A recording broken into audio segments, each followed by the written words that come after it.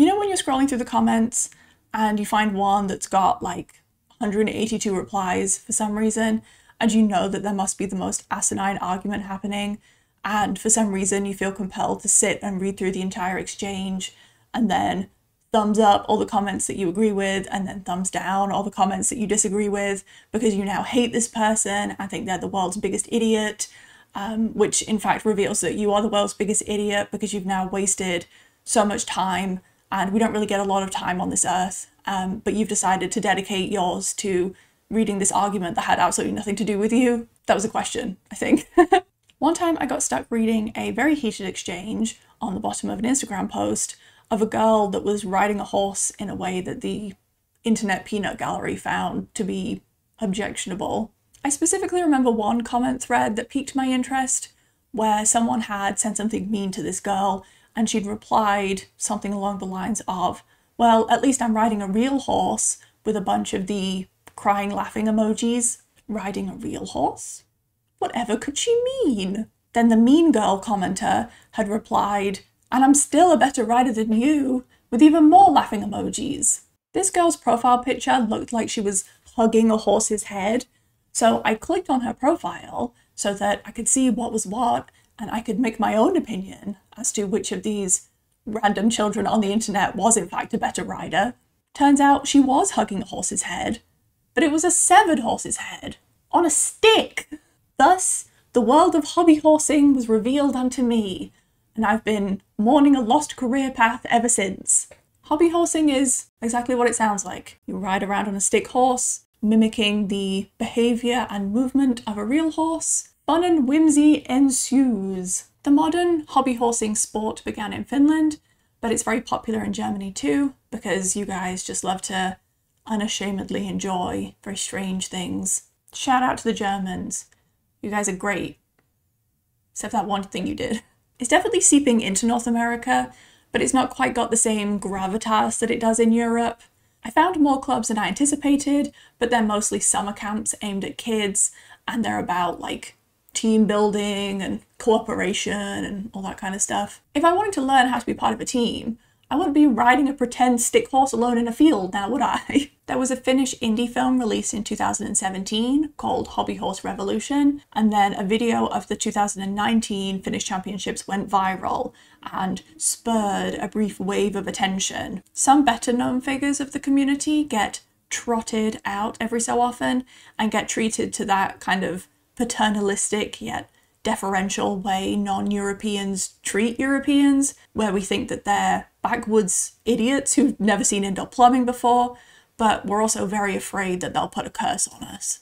A lot of hay gets made out of the alleged self-seriousness of the people that do hobby horsing, where they apparently see themselves as being professional athletes whose talents rival real equestrians, and that it's actually a more difficult sport than horse riding. It is a real competitive sport like any other sport, say bowling, rollerblading, football. Some people try to understand. I try to explain to the Americans, I am the Michael Jordan of Finland as far as competitive hobby horsing goes. And then the joke gets to be that they're so delusional that they can't tell when people are making fun of them, and that the people making fun of them are actually better at hobby horsing than these professional athletes. Could it be that this community, largely composed of children, is welcoming to all because they're a bunch of nice, friendly people who want to share their interests with the world, and they know what it feels like to be rejected and made fun of? No, they're all stupid! Ha ha ha, I'm the normal one! There's obviously a misconception that a fundamental part of hobby horsing is pretending that the horse is real, which is what makes the idea of it being a real sport practiced by adults so ludicrous. They think that we think the horse is alive, which we do not. We understand that it's dead. No.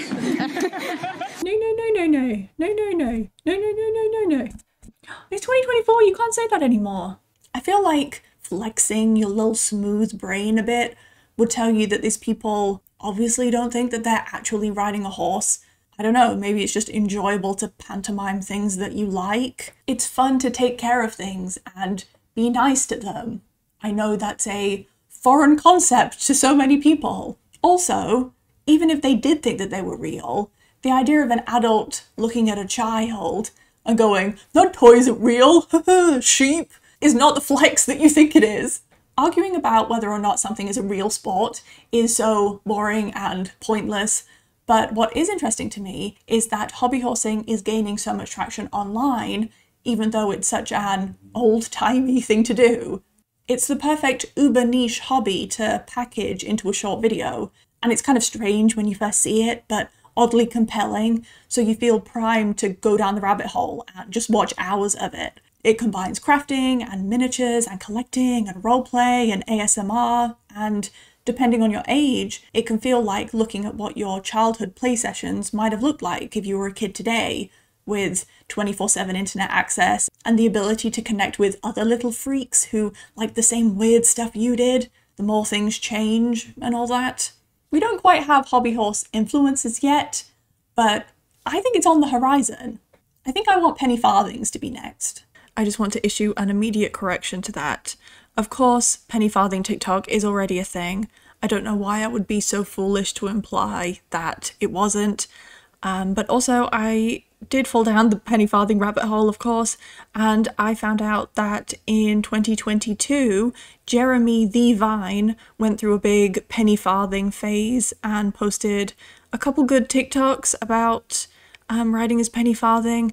And then that also led me to find out that he is allegedly, as of March of this year, suing the footballer Joey Barton for libel because Joey Barton called Jeremy Vine a bike. Anyway, back to the video.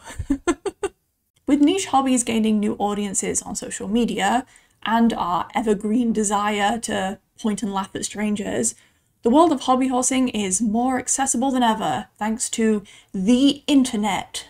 If in-person meetups are about socializing and practicing your craft with like-minded people, TikTok and YouTube have become tools for the solo hobby horsers to document how they like to spend their time with their horses. You've got unboxing videos, people leaping over the contents of their garden shed piled up on their lawn, grooming ASMR, hair braiding tutorials. Social media is obviously a fertile ground for bullying and making incredibly inappropriate comments about children, but I'd say that hobby horses are a generally quite resilient group by virtue of being hobby horses. I smell bitch. One of the defining features of being a horse girl is not caring that other people think you're weird, and if anything you kind of lean into it in like a normal people scare me kind of a way. So they're probably not a very rewarding community to bully because they're kind of immune to that shame-induced social norm policing. I have heard everything already, so there's literally nothing that I haven't heard. My name is Nara Aralin, and when I do hobby horsing, I feel like there's no boundaries. Every formal group for hobby horsing is very vocal about being open to anyone and that it doesn't matter how old you are. By far the most visible group of hobby horses are young girls. There are some older members of the community, but it's mostly young women who have been in the group since they were kids and have just kept going into young adulthood.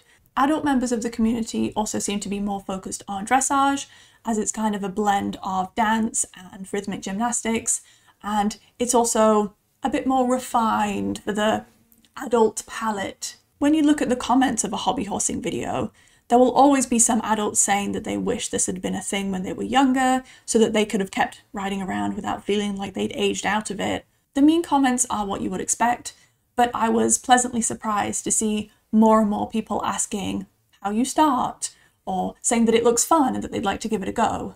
If anything, the ability to film your hobby horsing in private without having to show your face means that you can kind of lead a double life online. Hobby horsing internet sensation by moonlight, normal McCool teen by daylight. There has been content made about hobby horsing, but it's mostly that kind of ironic sincerity that a certain gender likes to do, or it's just adults making fun of children, which is always good stuff. Grow up, obviously, young child. Stop having fun and spending time with your friends. Go make a parody TikTok like a normal person. I get that the meanest comments are probably coming from other children, so the goal is to reinforce their own lack of cringeness by calling hobby horsing fake and gay. But if you're an adult watching these videos, you are very aware that these are children and you're still choosing to make content off of them. It's also weird to think that these adults are essentially aiding and abetting in the bullying of these nice European children as they piggyback off of their virality. The videos where people pretend to do other hobby versions of sports are great because they'll do like hobby car racing. Yeah, we have that. It's called running. Wouldn't it be crazy if we had hobby bike riding? I like the comments that are pleading for these girls to try track and field instead, as if we're losing a generation of future Olympic athletes because they just can't quit horsing around. Also, this is petty, but every video making fun of hobby horsing uses the same ugly Toys R Us hobby horses that would have you barred from competitive hobby horsing for life. You wouldn't be caught dead at the hobby horse meet, stringing along one of these old nags. On my video about Intuit, someone left a comment that basically said, America likes to make their own version of European horse breeds, but worse. And I feel like that applies to hobby horse making as well. This is a handmade, one-of-a-kind piece of art that will be loved and cherished for years to come. This is a Michael Kors jelly flip-flop. Hobby horsing also gets to be used as a symbol for the world these days, where its status as a sport proves that we're all doomed and we've all strayed from God's light. Especially because it's from a Nordic country, so it gets to be used to show how strange and soft paying your taxes makes you, or whatever. Admittedly, the most mean-spirited comments come from other horse girls. True horse girls think hobby horse girls are giving equestrians a bad name, and that they're what's stopping horse girl kind from being broadly accepted by society. We'll talk more about horse girl on horse girl crime later, but the Venn diagram of people that are in the hobby horsing community and also enjoy riding real horses is pretty much a circle. Also, with peace and love, queens, it's not the hobby horsing that makes normal people think that horse girls are weird. The call is very much coming from inside the house.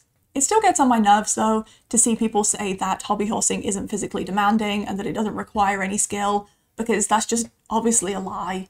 If you break down any sport or type of exercise into its key components, they're all silly and made up sounding because we made them up.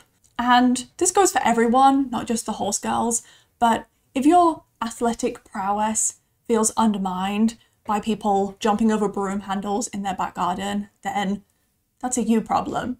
My personal hot take is that running around and jumping over things is just as physically and athletically demanding as riding a real horse. We just accepted that people pick up heavy ropes and do this, or they pick up a ball and throw it really hard at the ground, and they're both considered valid forms of exercise. I don't know why doing a very graceful jog on the spot is any different. I mean, I do know why, but that's a much, much shorter video. Most of the negativity around hobby horsing comes from real equestrians who think hobby horsing is cringe and get mad at the idea of it being a real sport, which I do kind of understand because there's still debate as to whether actual horse riding is to be considered a sport. As a group, you're all getting picked on, so you start infighting and try and distance yourselves from the true freaks. I suppose when you're a kid, you're hyper aware of what's considered to be babyish,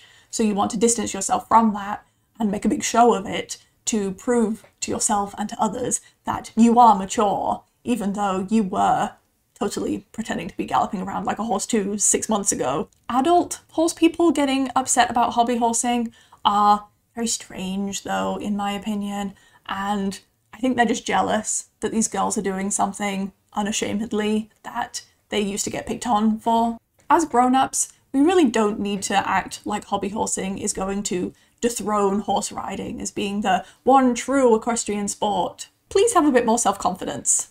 Unclutch those pearls for me. The same thing happens to people that collect model horses, where they get fake gamer girled for some reason. Even though I don't think anyone who collects Breyers or rides hobby horses hasn't actually engaged with real-world equestrianism. That's like the whole point. You like something so much that you find a way to mirror it in other aspects of your life, which is why we get model horse shows and hobby horsing get ready with me's, where they pack a dewormer and a passport.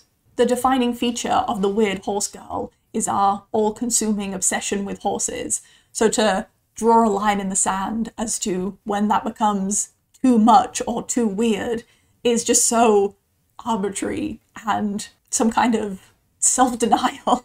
I think the meanest of the hobby horse haters will grow out of it when they become less sensitive about being compared to others that they think are a bit strange. I still think it's interesting to see that every group, no matter how niche it is, all thinks that they are the normal and polite ones, and if only the strange, unusual ones would calm down and stop being so weird, then the rest of us would be accepted by society. The blue-haired pronouns are holding us back. In researching this video, it occurred to me pretty quickly that I needed to walk the walk if I was gonna talk the talk. It's all well and good preaching the validity of hobby horsing, but unless I was brave enough to mount up in public, fake fan, a fair weather friend, a fair merry weather friend, from my Black Beauty heads out there, Black Beauty Hive assemble! I am a serial hobby collector, so I figured I had enough access to random raw horse materials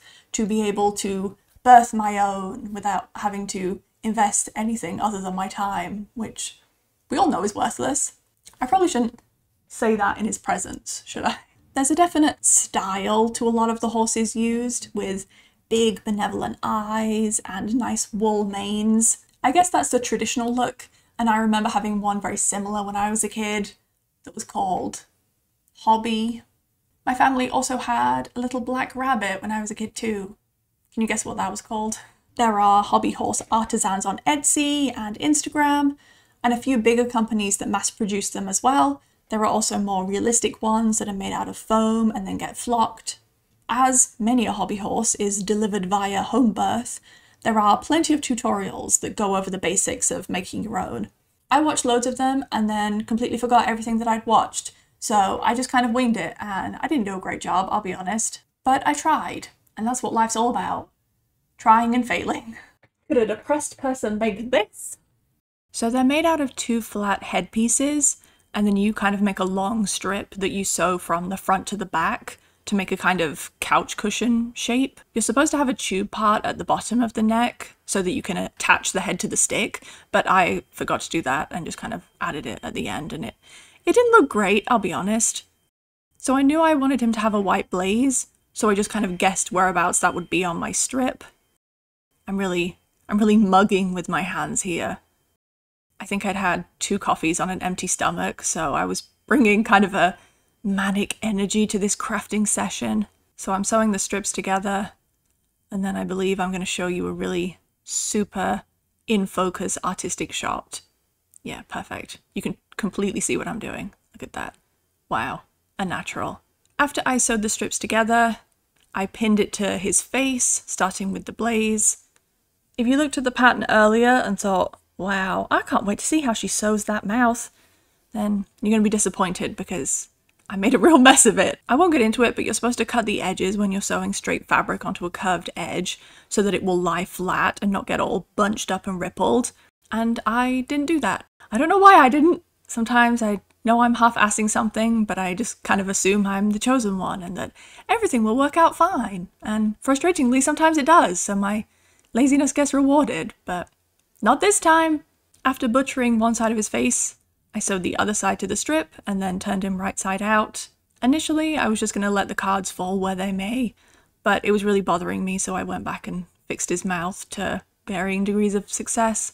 He's still kind of gormless, but it looks better than that. I had to deviate from my original plan not to buy anything, as filling him with fabric scraps made him too heavy, so I bought some fiber fill, some wool for his mane, and then a premium broom handle for $5 from Dollarama. When I was in England last, Poundland had just started to sell things that cost more than £1, but they were all behind the counter. Is that the norm now? I stuffed his head and began to feel some warmness towards him now because he looked equine-shaped, therefore friend-shaped. To make the mane, you wrap the wool around the first brick thrown at Stonewall and then cut it in half to get equal lengths. Then you attach a long strand of wool from the top of the head to the base of the neck, and then you loop the shorter pieces around it. I also gave him some bangs to try and hide the seam on the front of his head a bit. Look at him go. Swoosh, swoosh, swoosh, swoosh. Give him those emo bangs. Look at that. For his ears, I cut out 4 pieces of fabric and then sewed them into pairs, and then I poked some cardboard inside to make them a bit stiffer. After I figured out where I wanted them to go, I hand sewed them to his head. Shh, he can hear us now. Originally I made these semi-realistic eyes because I thought the cartoony ones looked kind of weird since he's so business casual otherwise, but they looked really creepy and not cute, so I just went with plain black ones. It is what it is. This was when I went back to fix the mouth. I had to disembowel him and then restuff him, which made the fiberfill freak out and go all lumpy, so it kind of looks like he's got cellulite now. Finnish regulations state that the stick of the horse must not protrude past the buttocks, as to not pose a safety risk, so I had to cut down the stalk, trunk, pole.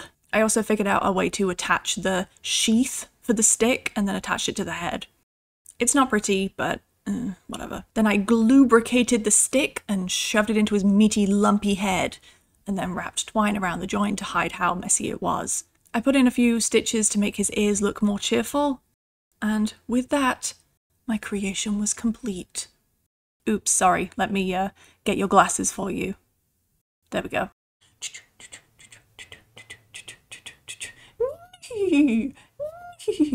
Oh, he's a good boy. If I were to make another one, I would probably tweak my design some, but for a first attempt, I think he's pretty swell. I did have some crisis moments as I was doing it where I thought, wow, I'm almost 30, and this is what I'm spending my life doing. But then I realised that that wasn't in the spirit of hobby horsing, and I persevered, and I'm grateful that I did, because now I have a beautiful son. Originally, I wanted to call him Daniel Nay Lewis, because I was going full method for this video, but it didn't really stick, because Daniel is not a good name for a horse. I figured that I would just refer to him as something, and that would just become his name, but I've just kind of been calling him him. Capital H-I-M. M.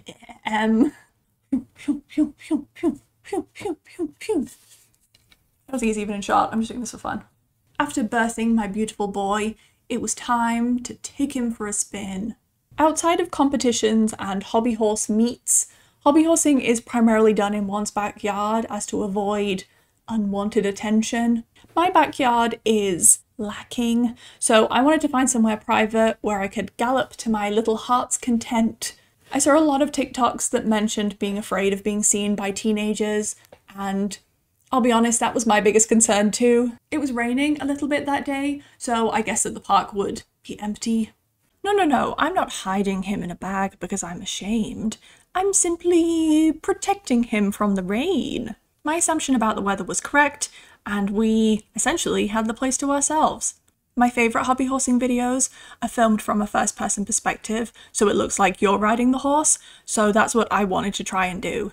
I tried to film with my regular camera first, but the footage was too shaky and the angle was wrong, so I switched to my phone camera and that worked much better.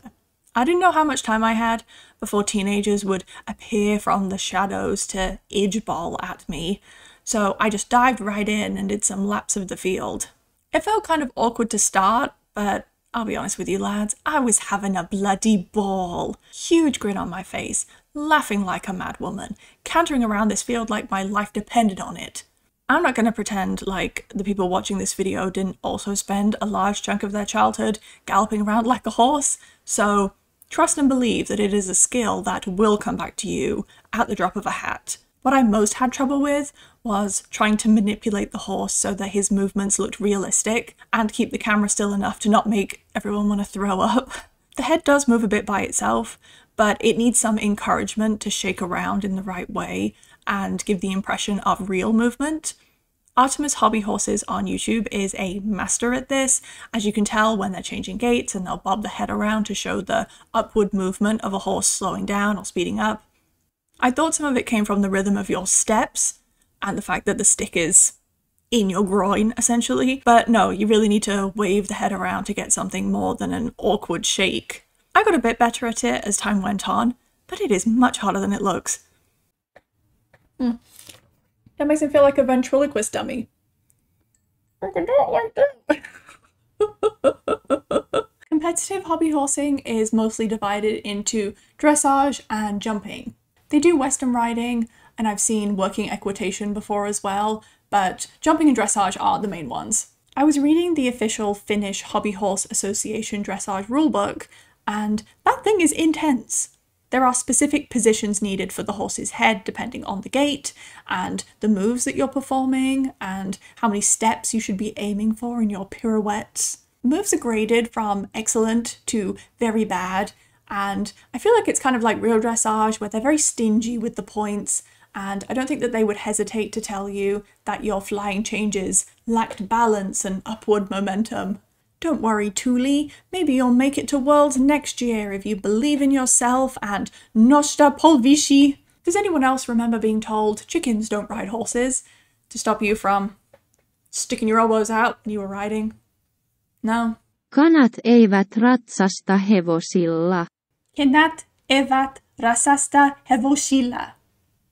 Do you agree? Olet hyvä hevonen. Other rules say that you need to hold the reins in both hands, and that the outer hand needs to be on the stick, and that you need to maintain steady bit contact at all times, which is great. Once you get to the advanced levels, then you need to ride with double reins as well, but they do allow for bitless riding. So hobby horsing is more progressive than real horse riding. They also specify that the rider needs to be wearing clothes.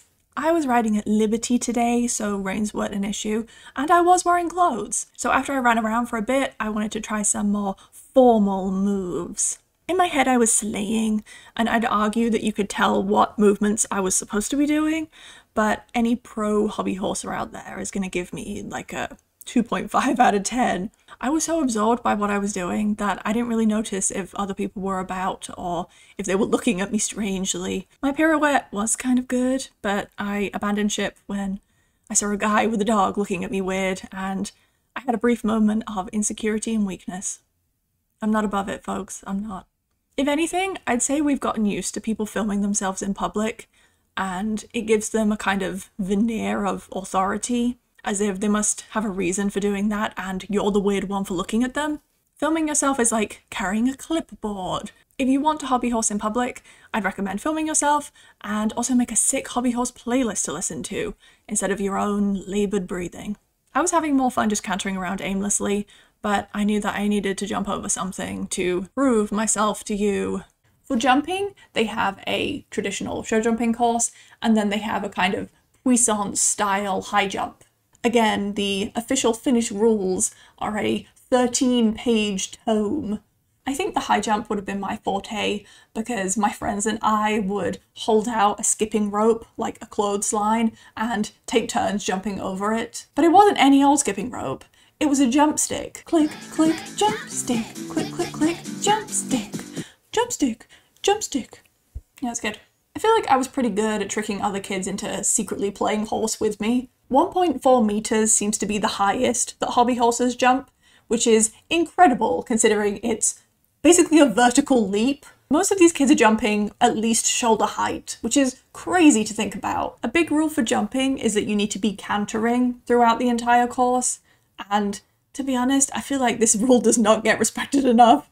Not to be a purist, but a lot of these kids are just running at the jumps. I do feel like there's a bit of a divide in the sport between people who are earnestly performing with their horse and embodying the movements and their behavior, and those who just want to run and jump over stuff. I like it best when you can see the riders pulling the reins, or when they stop and give the horse a pat after they have a good run together. I can also imagine that imbibing your horse with a personality can make it so that psychologically you can feel confident in them and their abilities, and also think that they're just not having a good day if you're not performing as well as you want to. No mention of needing to wear clothes in the jumping rule book. You will be disqualified if your horse's head falls off though, which I guess is fair. As much as I wanted us to be able to jump 1.4 meters, I was quite concerned that my adult body would repay me quite harshly for doing so. The only thing I could find to jump over in the park was a steel bench right next to a bin, which did feel appropriate. Ideally, you're supposed to be jumping over something that will give way if you kick it so that you don't hurt yourself. If you're really serious, you can buy legit jumps, or you can muscle your dad into making something for you in the shed. That's what I imagine kind German dads do for their children. I steeled myself, gave him a pat, and together we soared over that bench like Captain Lara Guibel and Wasso. Did you see that? I'm a natural! Adrenaline surged through his little wooden body, and we tried another time. But this time I hurt my foot a little bit landing, and he banged his longer than regulation stick on the bench. So, unfortunately, our jumping career ended as quickly as it had begun. All in all, I spent about 2 hours riding around this damn field, laughing, gurning, mouse breathing, all the way. On the walk home, the bag of shame was no longer needed, so I carried him proudly in my arms all the way. Did I get some puzzled looks as I reintegrated back into society, stuffed horsehead in hand? Well, yes, but it's Canada, so everyone kept their feelings of boiling, passive-aggressive rage to themselves. Maybe someone saw me out of the window and made a cringe TikTok about it. A full circle moment. Content begets content. I didn't set out to make this video in the hopes of persuading people to try hobby horsing, but I think that's actually what I want to do. I don't think I really need to extol the virtues of spending time outside or getting some exercise, but I found this to be way more fun than I have ever found running to be, and it just feels really good to be silly sometimes. Just be a little silly goose. Ooh, wah. Oh, thank you. Very kind. Maybe you're not convinced and you still think it's too strange for you, and that's fine, but please don't be mean to hobby horses when they come across your For You page. It's crazy that no one ever says this, but bullying is mean, and it's like kind of bad and you shouldn't do it. So please don't be an adult that publicly bullies a child, even though the algorithm desperately wants you to. Let's work together to fight our base impulse to make fun of things that we don't understand, and instead unite against a common enemy. React content makers. Life's too short. Canter to work. Canter to the mall. Canter inside the mall. Canter out of the doors to the mall because they kicked you out for cantering. Canter down the aisle. Canter as you carry your loved one's coffin on your shoulder. Canter over to the like and subscribe buttons. Canter on Margaret Thatcher's grave. Canter your way into the hearts and minds of America's youth. Canter your way out of your meeting with HR that they called because your cantering made people uncomfortable. Canter into traffic. Canter in the mosh pit. Canter whilst you're riding a horse that is also cantering. Canter down the lighting aisle of a hardware store. Canter to divorce court. Canter out of divorce court. Divorced, presumably. Canter out of the grocery store after spending approximately $200 on, I don't know, 4 items. Look God in the eye and canter backwards into hell. It's a lot of doors, isn't it?